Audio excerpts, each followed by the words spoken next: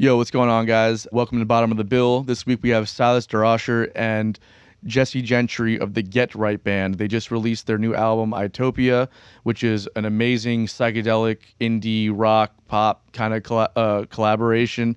And I've really enjoyed listening to it.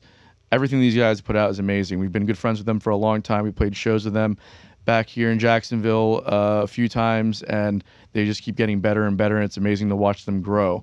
It's a really fun conversation that we had. But before we get to that, we want to talk about the merch store that we have the link in the description to. New merchandise is available. Go check it out. And as always, please like, share, subscribe, anything that you can to help us get the word out.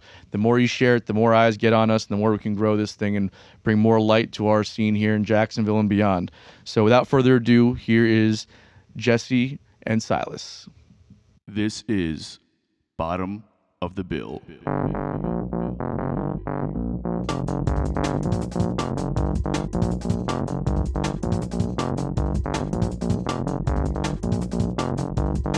Silas and Jesse, how you guys doing today, man? Doing good. How you doing?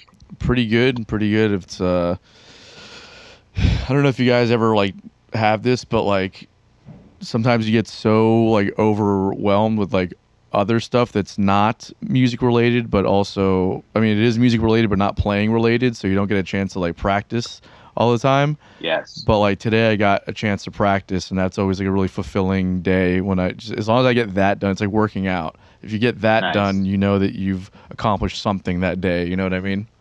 Totally. All right. So what's been going on with you guys, man? You guys were telling me that you just got off tour? Yeah, we just got back from the Northeast area, kind of like Eastern Seaboard, DC, Boston area, New York. So we just kind of got back from that on Sunday. We were gone for about 10 days. And previous to that, we've come out with a new album.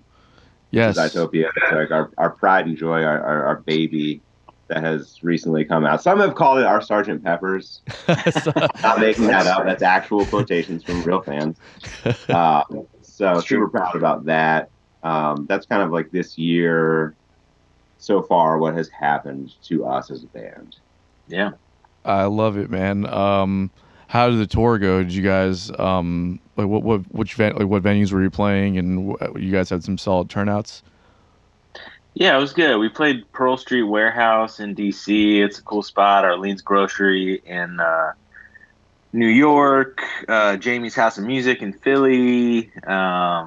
Really cool spot that we love playing called the Fallout Shelter in Boston, outside of Boston.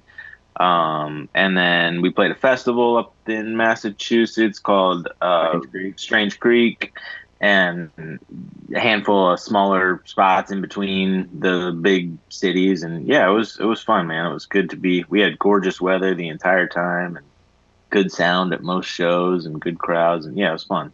That's awesome, man. I'm curious about how this album came to be, because I've listened to it a couple of times, and it's a really well thought out record, different than the stuff that you've done in the past, I feel like. Yeah, for sure. I think all three of us in the band had been kind of getting interested and talking about this subject matter of how social media and technology are impacting the world and us as individuals and as a species and as a society. And sometime during the beginning of COVID quarantine, we were actually releasing another record. The previous album, Itchy Soul, we released May 2020, and right around that time, I started thinking that, this subject matter. I had written a couple of songs kind of in this world, and then I kept having more ideas about it, and from conversations with Jesse and JC, it seemed like they were also interested in it, and I started to think, this might be more than a couple songs. This could maybe be turned into an entire concept album, which is something I'd always really wanted to do. I'm very into concept albums as a listener, as a fan.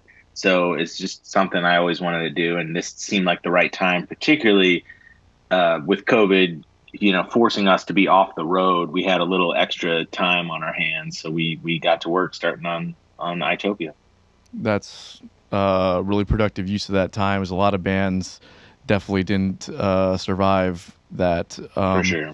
It's like one of those things where you either double down and focus on what's important, like the writing and practicing and stuff, or you just kind of don't see the point because you're not touring or doing anything. So I'm glad you guys went the other direction with it, because this album I've really enjoyed listening to. It's got more like an indie rock kind of vibe, I guess, than the other, like the last album, Itchy Soul, that you guys did. I thought had almost like a psychedelic kind of flair to it, and this one I feel like is more straight ahead, but has like this very cool, I don't know, almost more of a poppy vibe to it. Do you feel that at all?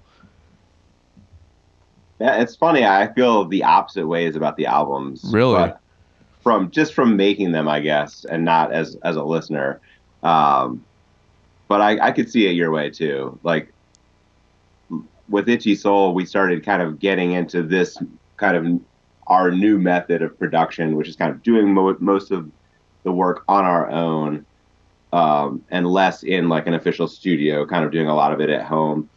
And then getting our toes wet, so to speak, in that process. Whereas with iTopia, the new album, we've really kind of honed that. So in a sense, we could actually dial it in much more.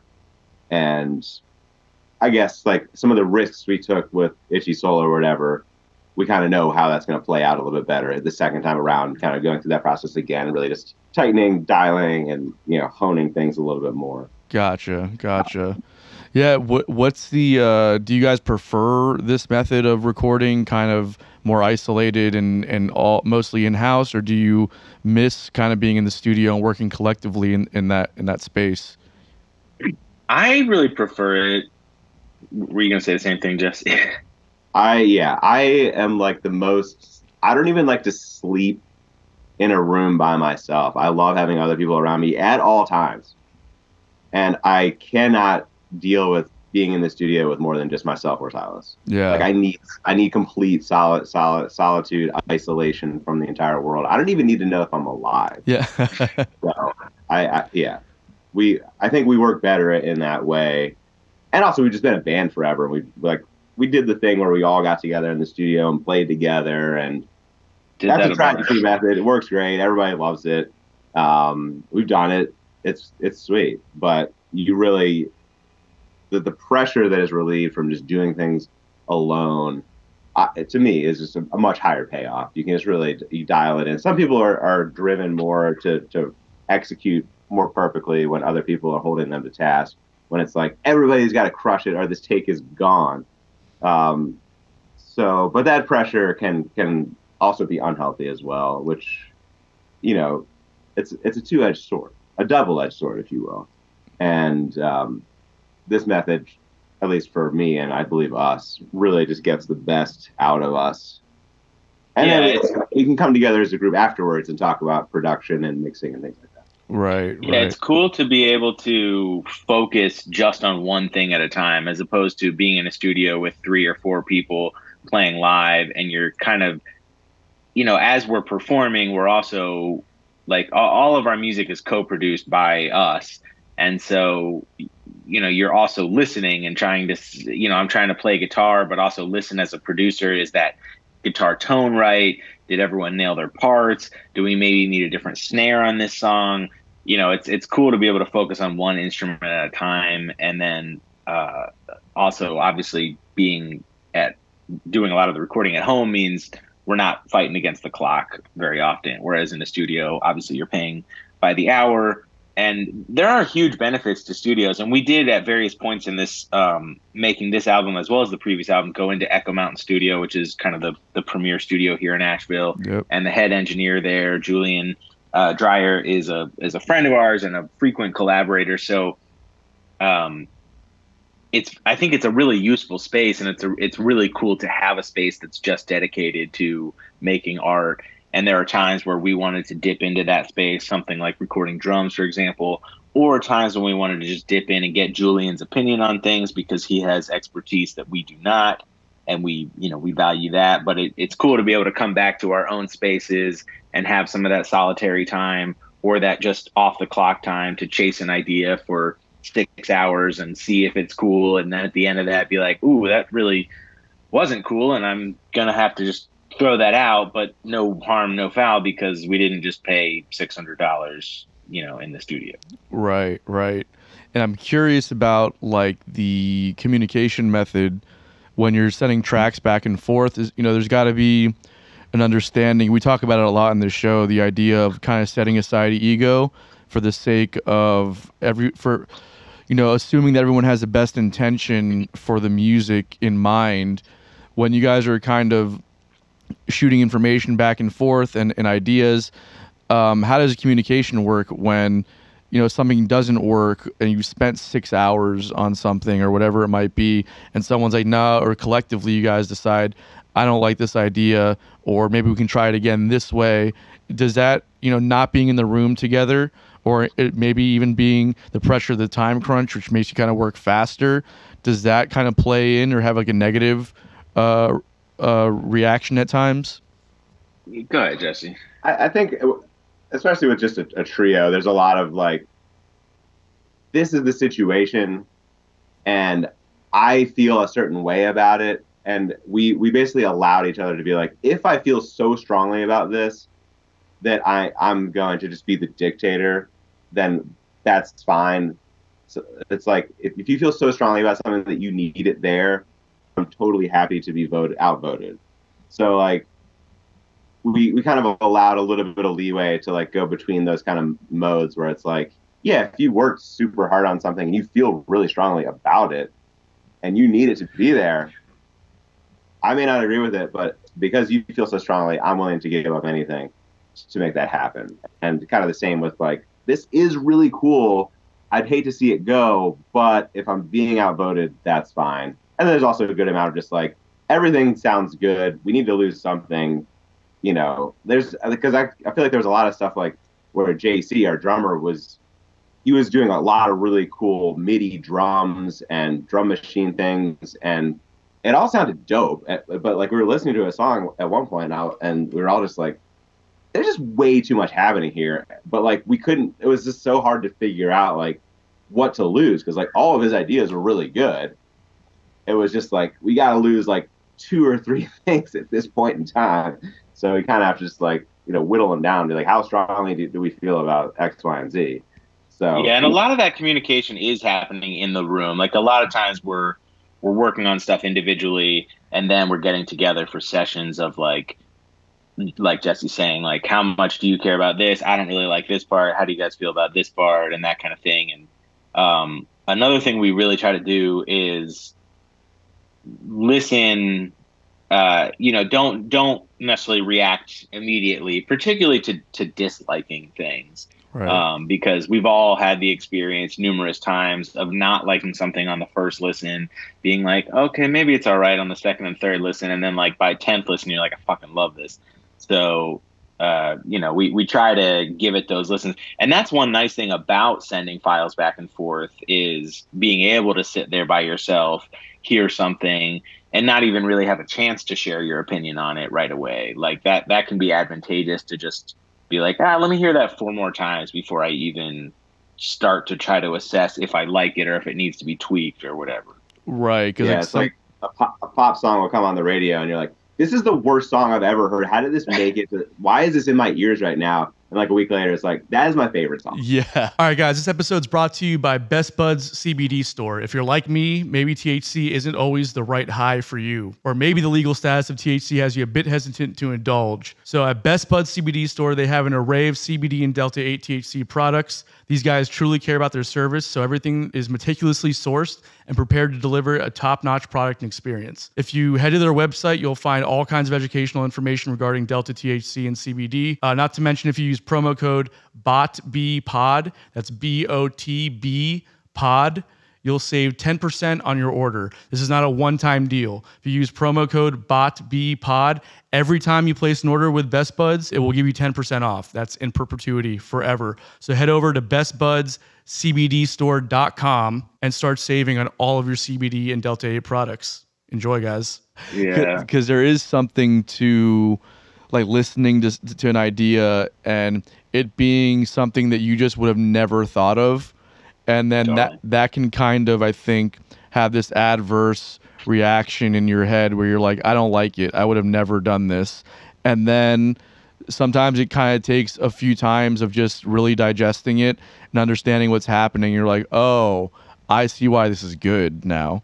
And just like kind of assuming that you don't, or kind of just being okay with the idea that you don't know everything, you don't have all the good ideas, and that maybe there's something out there that like you're not familiar with, that, or a call that was made that you wouldn't have made, that can work, you know? Yeah, totally. And I think as the kind of primary songwriter, the person who's writing the sort of like initial chunk of song that we're then taking and filling out and arranging, for me, a lot of times it comes down to like, does this work toward, does it serve the song? And a lot of times that has to do with the lyrics, or in the case of this album, the overall concept of the album. So sometimes there were, I would hear ideas from Jesse and JC that were totally not how I envisioned the song, but felt like they strengthened the actual, like the main point of the song, the purpose, or sort of what that song wanted to be or needed to be in the context of the album actually got stronger.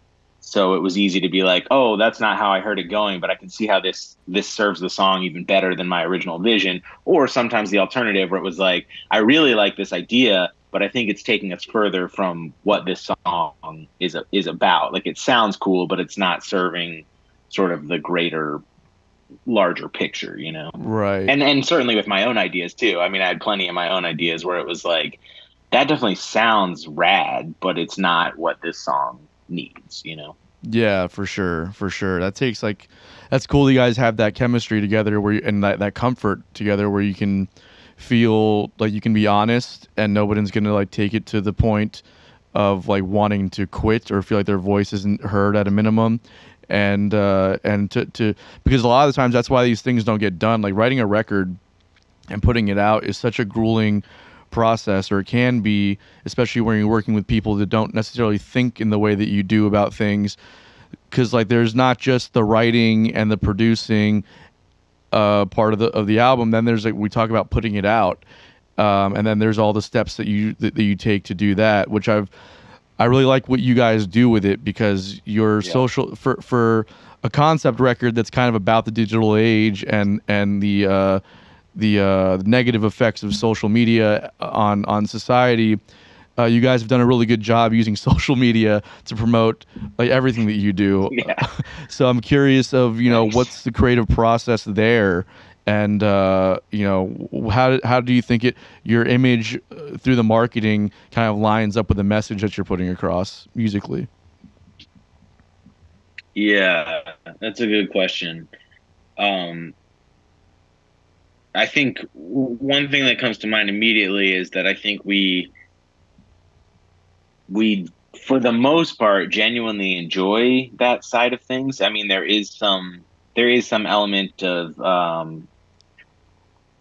having to keep up with social media more than, I'm on there more than I wish I was because of the band and stuff like that. But I do see a lot of what we're doing in that realm, whether it's making a poster or writing a newsletter or making a little promo video. I see a lot of that as being just part of the art of being in a band. Exactly. And so, whether we're making some like kind of big creative artistic statement, or it's just Jesse and I dicking around being like silly and doing some dumb little skit, that's fun. That's art. That's making, like, I like making stuff, it doesn't have to be in the form of music. Making stuff is what's fun for me. And I like making music, but I like making lots of other things too. Yeah. That comes across in some of the marketing stuff that you're doing. I love kind of the dynamic that you guys create when you're doing like some of the interviews, and it's like you're very pretentious almost, and kind of just like self-congratulatory. Is that kind of like part of the inner workings, or like kind of the personal relationships between you guys? Is that how you guys kind of have fun and laugh about things, or is that just like an image that you're trying to kind of ridiculously put out? I think both. I don't know. You have an answer to that, Jesse? I think it's hard to separate reality from fiction in general. But in who we are, yeah, I think there's a good amount of just dry humor. Yeah. You know, we do like to celebrate each other. Like, instead of Silas, when I sneeze, he doesn't say bless you, he says praise you. And so, like, there's just a good amount of, like, just natural, like, building up. But also, we'll talk smack about ourselves too. Like, we'll put ourselves down. It's just, we run the full range of human emotions, but we try to just have fun with it wherever we are. Yeah, and there's so much to parody in this world of making music and promoting music and asking people to pay attention to the things we're doing. There's so much to parody. Sometimes I feel like we're really directly parodying ourselves and our real personalities or quirks of our personalities, and sometimes it's more of like a broader parody of being an artist or being in this digital world that we're all stuck in. Right. I'm curious because when Side Hustle was on the precipice of releasing our stuff, Silas, you and I talked for a while about the marketing stuff, and I was always again just kind of to circle back to the praise about your marketing stuff. I was wondering about working with marketing companies and PR companies. You know, your experience with that. And you told me that you've done some stuff in the past. Are you guys working with anybody now, or have you with this particular album? Yeah, we've been working with Big Hassle Media on the publicity end, and we've worked with a few companies in terms of digital marketing and Spotify and stuff like that. I just feel like it's incredibly difficult to evaluate the results, particularly less so with digital marketing, but more so with publicity. Man, I don't feel like I really have my head wrapped around it very well. I feel like there's a lot of disappointment involved. There's a lot of feeling let down, and I don't necessarily put that blame on publicists because, just to take an extreme example, I don't think it's our publicist's fault that they didn't get us on the cover of Rolling Stone or something. Like, we're just not a band at that level. That's, no publicist is going to be able to accomplish that for a band that isn't like taking the there's several stepping stones between here and there. And then, there are other times where it feels like, why isn't more stuff coming through? And then there are other times where it's like, oh, wow, this is incredible. Like, I don't know, even something random. This is years ago, but NPR's show World Cafe, reached out to us, and that was kind of shocking. That didn't come through a publicist or through us sending them emails. They reached out to us. So every once in a while, something kind of amazing happens, and maybe that was because of some groundwork that a publicist laid before we laid ourselves. And it's very hard to evaluate what's working and why it's working and what's not working and why it's not working. Yeah, totally. I have no answers. I don't know anything. Sorry. That's We do know that NPR does love to do features on bands that are three straight white men. Yeah. That's facts. Yeah, we don't make the we don't have the most interesting demographics in our band. Well, We're kind of boring. You guys did do one of those paste sessions, didn't you? Oh, yeah. Mm-hmm. How were you able to line that up? Because I remember really cool. seeing that and being like, "What?" Because like, there's some amazing artists that have done that series. I know. Yeah. That was just me sending them an email with links, and they presumably checked it out and liked it and wrote. We were touring through New York, which is where it's filmed. I guess it was maybe 2019, 18, something like that, and yeah, they just wrote back and said yes. I mean, usually my answer to, how did you get this particular publicity thing or this particular opening slot or this particular gig or festival, it's usually just like the same way we didn't get 99 other things. Like, Yeah. we tried 100 things and one of them came through. there might be a better method. I just don't know a better method. You know what I mean? Like the only thing I know is the hustle and the throw as much at the wall as possible and see what sticks. Yeah. I think that's kind of the answer, right? Unless you have some kind of representation that's going to be helping you. And obviously, even on the PR and marketing side, that's much more of a crapshoot than if you have representation on the booking side of it, right? Because at least an agent can almost certainly line a tour up for you. But a publicist can't guarantee you an interview or any kind of placement on a show or something, you know? No.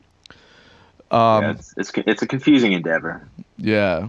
Are you guys represented by anybody right now for the live performance side, or is it just all self-booking? We're doing that independently right now. That's awesome. We've worked with companies along the way, but it just has. We have yet to find somebody who can do as good a job as we can do for ourselves. I believe those people 100% exist, but so far we haven't connected with them. Yeah, for sure.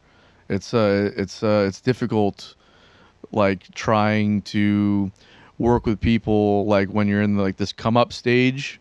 I feel like because there's a lot of material that they need to get you into the venues that you want to play, and there's this kind of catch-22, like, well, we need you to have X amount of followers in whatever market to get you this and that, but in order to get you this and that, or in order to get you those followers, you need to get this and that type thing. You know, so it's like until you're at a certain point, there's almost like really no need to get representation, I feel like, you know? Yeah, I hear you.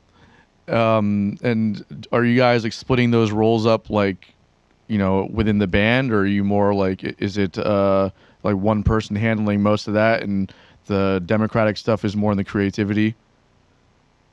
Yeah, I'm mostly handling that stuff, and everyone's got their jobs, but I'm doing most of it, and then kind of running things by the team as needed for, you know, decision making or strategizing. Local musicians will come up to me and be like, "Oh my God, how did you get this? I saw you doing that. Oh my God, this is awesome. How is this happening?" And I was like, Silas Durocher. Yeah, is my answer. I was like, you need to get Silas or somebody like him if you want this stuff to happen. Yeah, somebody that's like constantly nose of the grindstone and just like pounding it out. It's like wild to have that kind of drive to make that stuff happen, and then also the creativity, like consistently write and put stuff out. Are you currently writing right now for the next record? We're not really. I'm always writing, but I wouldn't say we're thinking too much about the next album at the moment. I think this album, so this is our 6th album, and every album has taken longer than the one before it. And this album in particular, it took a very long time, and partially it was because of the scale. Like, it's an hour long, it's 17 tracks, it's a concept album, everything ties together. There's musical and lyrical themes that weave throughout. We were holding ourselves to an extremely high standard in terms of recording quality and production, and it just took an insanely long time and was an insane amount of work. And I think we all have been on the same page that we wanted to get it out and like ease back for a second and just, you know, kind of let it be out in the world. We gotta, of course, still be focused on publicizing it and playing shows to support it. But I don't feel creatively compelled to start like immediately working on the next one. Yeah, that makes sense. The whole process is so arduous that like sometimes taking a step back for a while. It's intense. Yeah. It's like that reset, right? Because like sometimes you don't have the juice left in you after everything to even like pick up your instrument or do anything. So it's like that reset can kind of help spark that creativity. To sometimes I feel like getting to a point like where you take so much time to kind of recalibrate that you get to a point where you start to get anxious because you realize, oh, I haven't done anything in X amount of time. I need to start thinking about something to do. And then out of that kind of anxiety, the next endeavor will just kind of manifest itself. Do you find that at all? You know, I think we have been really driven to add new material, whether historically, like prior to this album, we haven't written an album and then started playing it. We've kind of write a song, start playing it, write a song, start playing it, write a song, start playing it. Eventually we're like, hey, that's, 12 or 14 or 15 songs. Let's record that.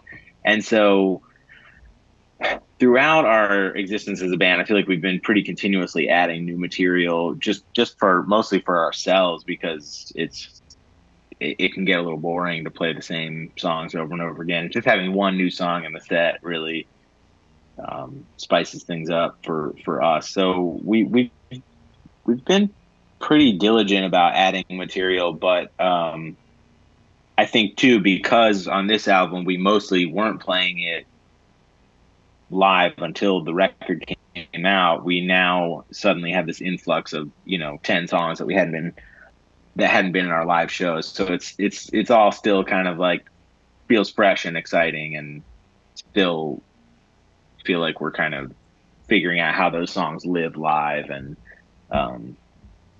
trying to figure out how to nail them. Yeah. Usually by the time the album comes out, we're over those songs. Like, we've been playing these songs, they're great, we've had a good time with them, they're on an album now, let's move on. Whereas, like Silas said, like we haven't done that this time. So like the album comes out now, it's like, oh, now we get to play these songs. Right. That's an interesting, I guess new kind of thing with COVID being what it was with the lockdowns, where it was like you could write a record and not have like that kind of audience interaction, or just like the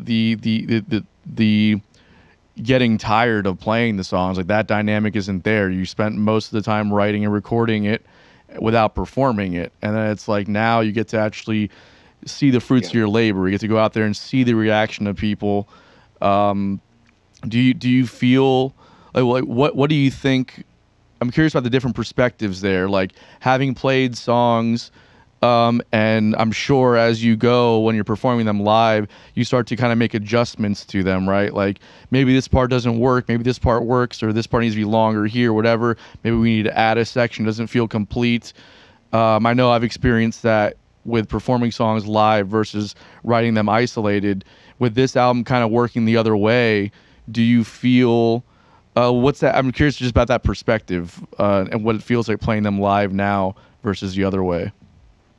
Well, I feel like now with our set lists, it's like with the influx of the newer material, there's so many songs that we just don't play anymore. Like we have, like, not that we don't love those songs, but we try to keep our set list much tighter now, mostly the new material.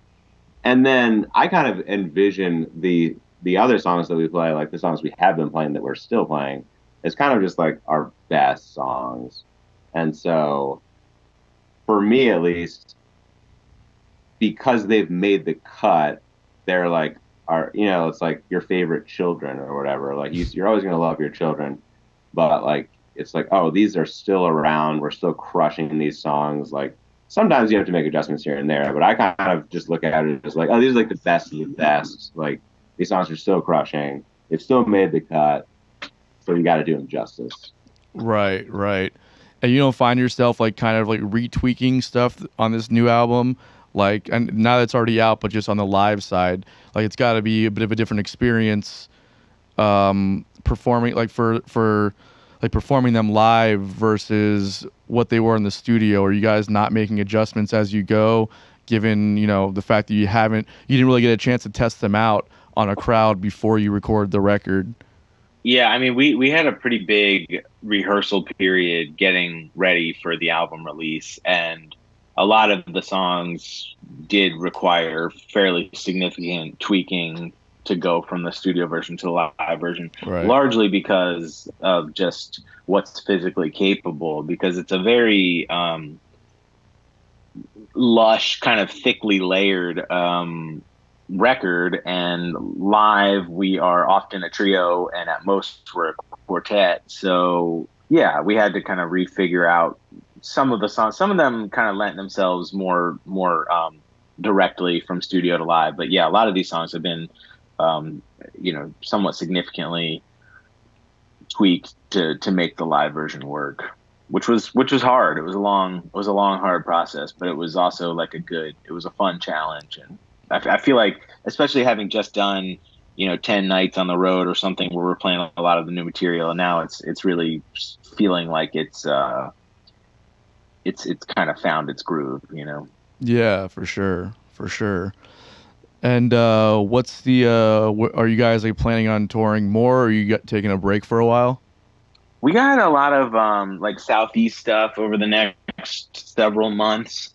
And yeah, I don't think we have any immediate plans to do, big long tours, but we're bouncing around the Southeast all through the rest of the year and playing shows around our region.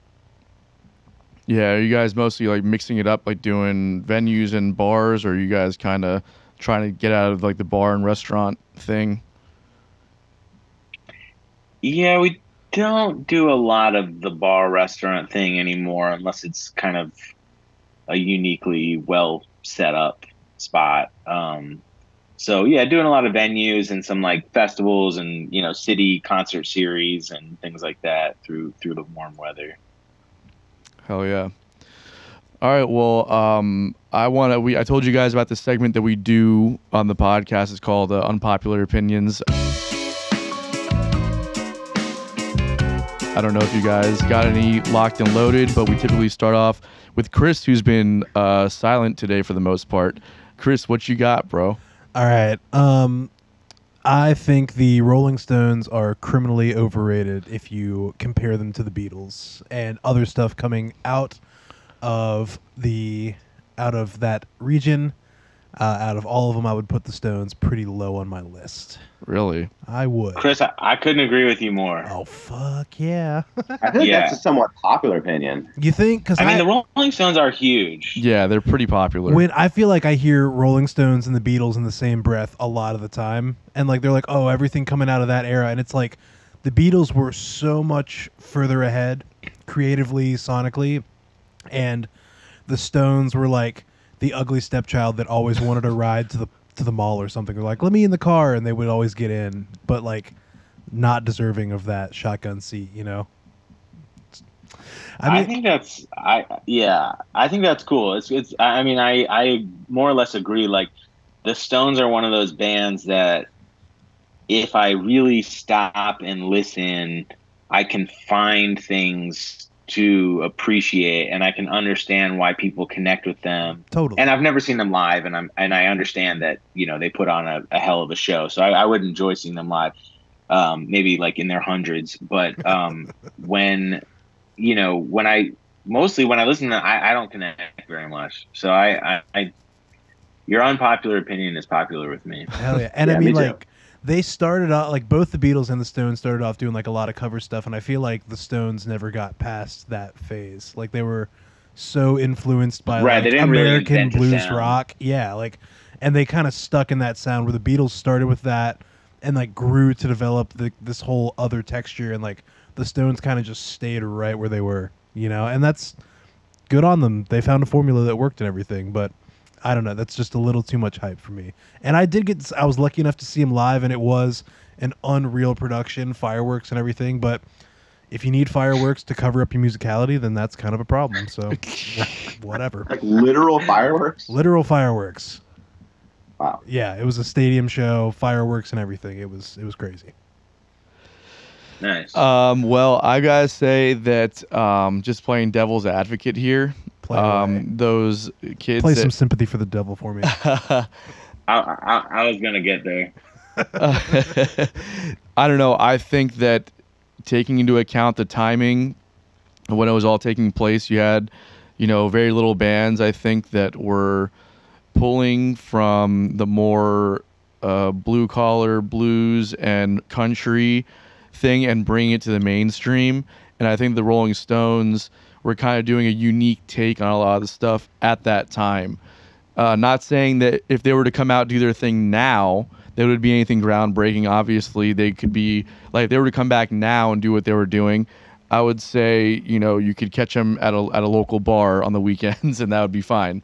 But given the time, I think that they were a little bit more ahead of it than we're giving them credit for. There's a difference between being important and being overhyped. Like, yeah, that's an important thing to do, but like, there was a lot of musicians that did a lot of groundbreaking work that do not get talked about like that. So, what were you gonna say, Silas? Yeah, I also think, like Chris said, you do hear that Rolling Stones, Beatles debate, or you hear people say like, I'm more of a Stones person or I'm more of a Beatles person, which, in the end, it's all just kind of silly and for fun. But I do think, using the thought experiment that you just used, Anton, that if you brought the Beatles back, particularly, later, last 5-6 albums, Beatles, presently, it would actually still be like fairly groundbreaking. I mean, obviously so many bands have been influenced by them that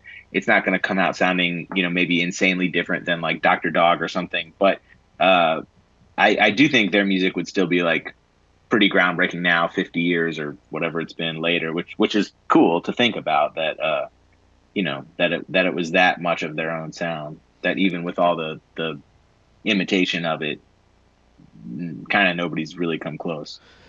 That's very true, actually, and something that I didn't really think about, because if you do compare the later years of the Beatles to where the Stones were at that time, and you were to take them both and recreate them now, I think the Beatles stuff would still definitely hold up, particularly like, Revolver, even Rubber Soul and on, like a lot of the Sgt. Pepper's, Abbey Road, Magical Mystery Tour, a lot of that stuff was so production-wise like advanced, and the ideas and the use of like the orchestra and all the different textures that they were coming up with, I think is such a I think that today would still be an interesting take on it'd be an interesting competitor in the market today, I would say, in the pop world for sure.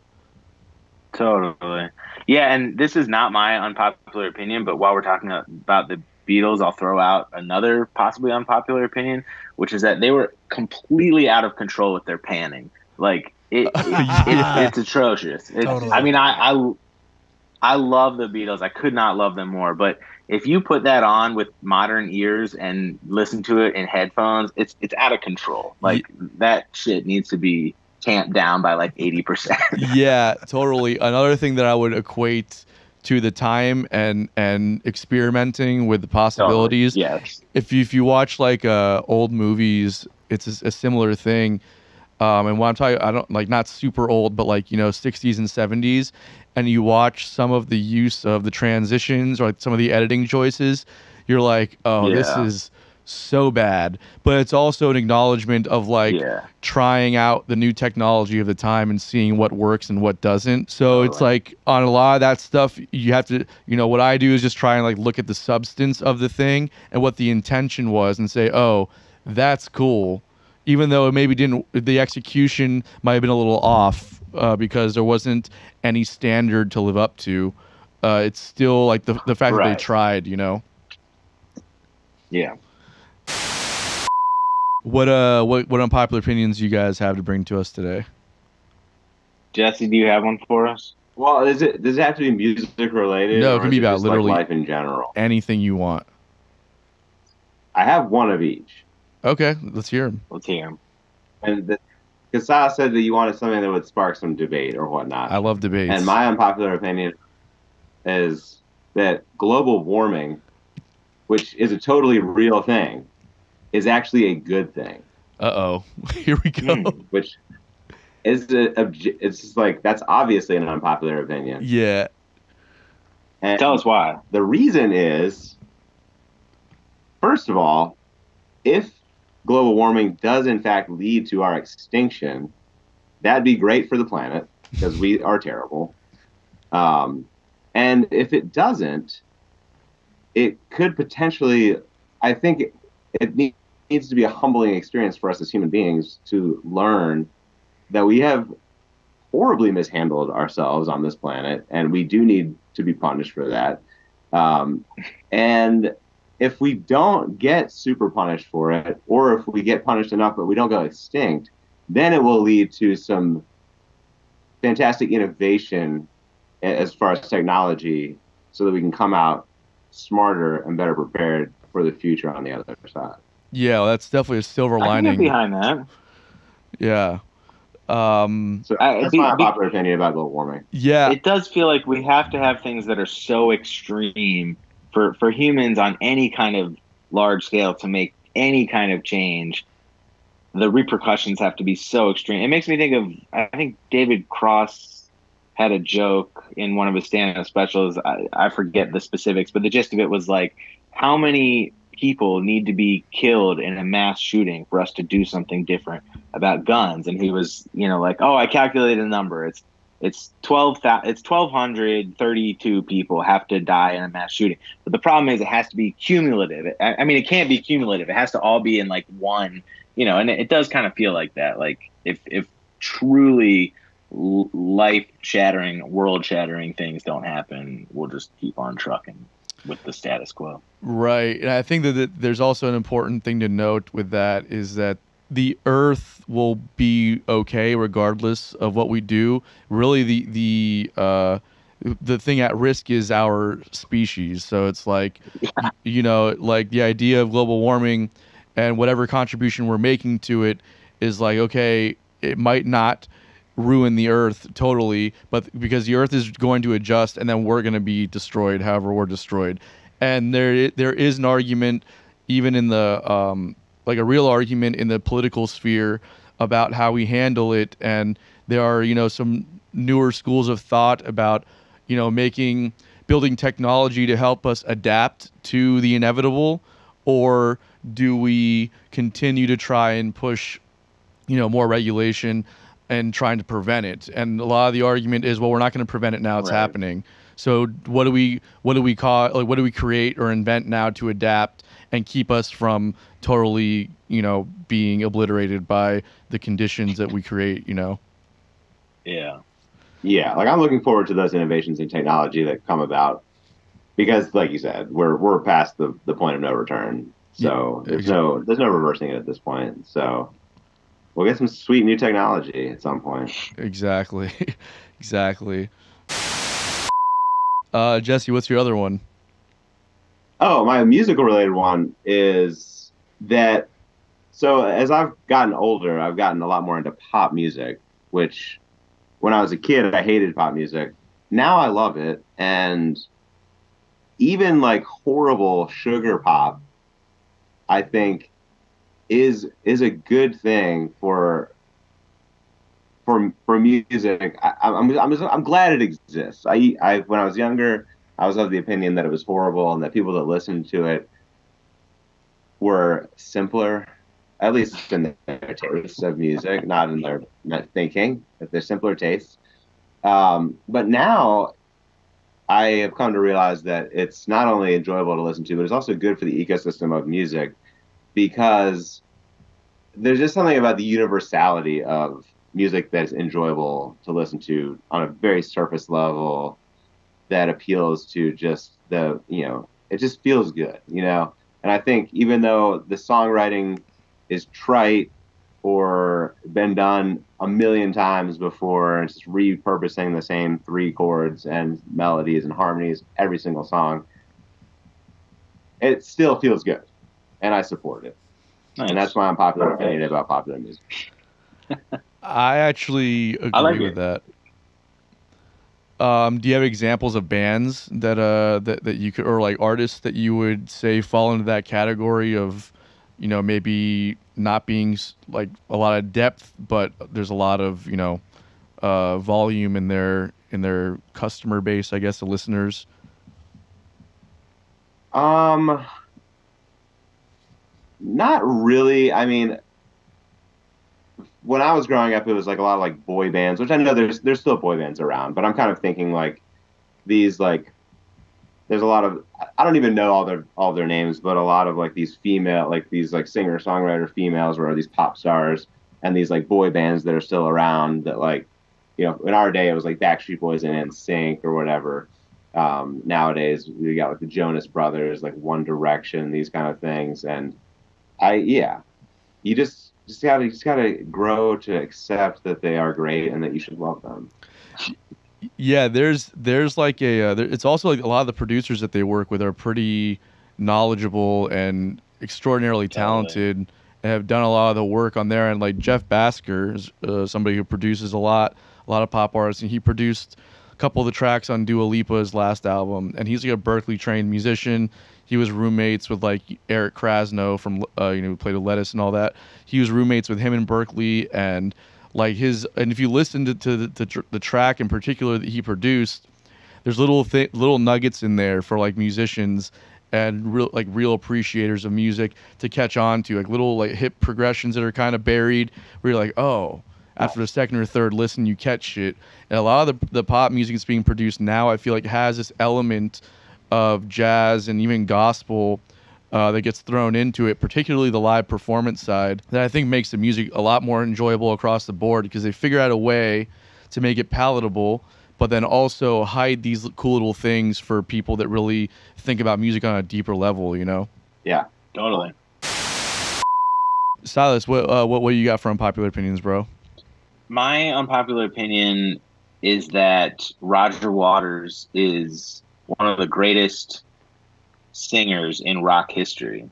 Okay. And I just say unpopular because I don't think he would make any list or has ever made any list of great singers. And I think there's even somebody in his band that is in many ways a much better singer than him, but he kind of embodies the attitude and spirit and drama and theatrics of what to me is the most likable thing about a singer that I connect with. And I think like we kind of, I mean, this might just be me trying to give myself hope, but I think in our thinking about singers, we over prioritize technical skill and talent more than our ears and hearts actually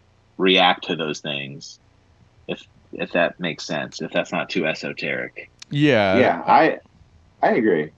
I think I would put, because I'm a huge Steely Dan fan, so I would kind of put Roger Waters in a similar vein as like Donald Fagen, where like, no, his voice is not the greatest voice of all time, but he's a fantastic singer because he's serving the song, and the quirkiness is a part of it. And I mean, similar to like Bob Dylan, although Bob Dylan is pretty rough, but like he's got all the emotion, and he's hitting on all those other things in a similar vein. So yeah, I could see it.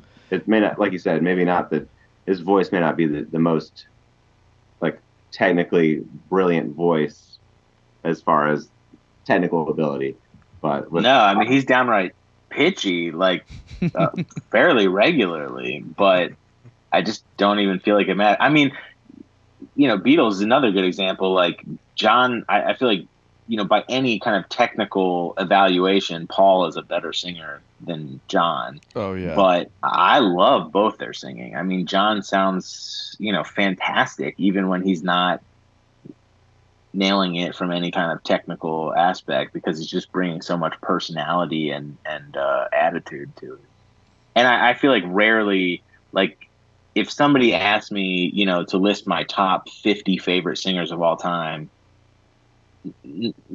I doubt one of them is going to be someone like, I don't know, Mariah Carey or something, who is like technically just insanely skilled, but like that just doesn't particularly move me, Yeah, there's like a characteristic that a lot of these people have, like the people that you're mentioning, like John Lennon, Bob Dylan, obviously, in his own way, Roger Waters, even David Gilmour too. He's got a uniqueness, a character to his voice that that may not come through as technically the best. Like they're not going to, you stack them up against in the rock realm like Freddie Mercury or Roger Daltrey, like they're not going to hold up technically. No. But there's a uniqueness to what they do, and that to me is like the artistry, like like I would tend to agree with you, but I would probably reframe it as more of like an artistry argument, because like we had this conversation the other day when we were talking about one of Chris's unpopular opinions was like, I think Dua Lipa is a better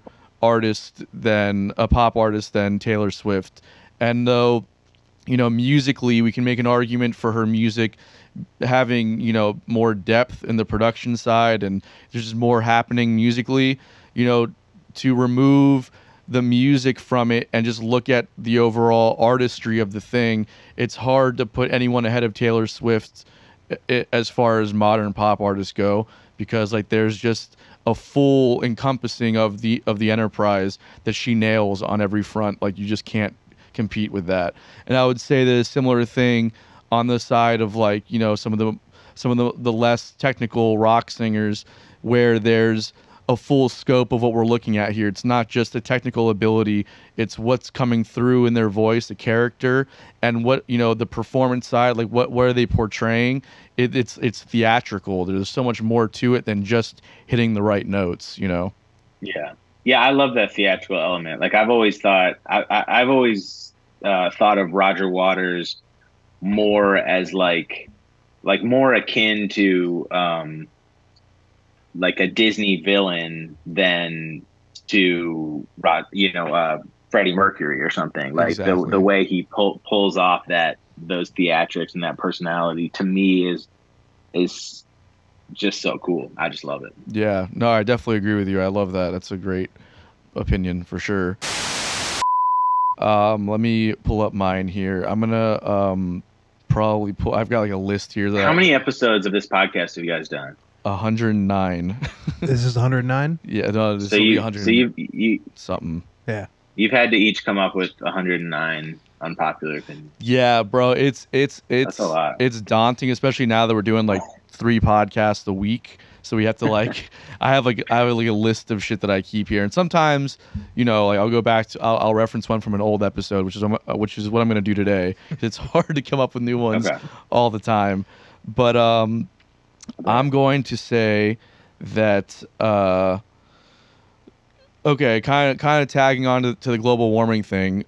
Seems to be a pretty unpopular opinion amongst a lot of people, but I think that the world is overpopulated. I have a feeling like we're not going to get anybody here who disagrees with me on that, but I think that the general consensus amongst people is that we have much more room to procreate and there's enough resources to take care of everybody.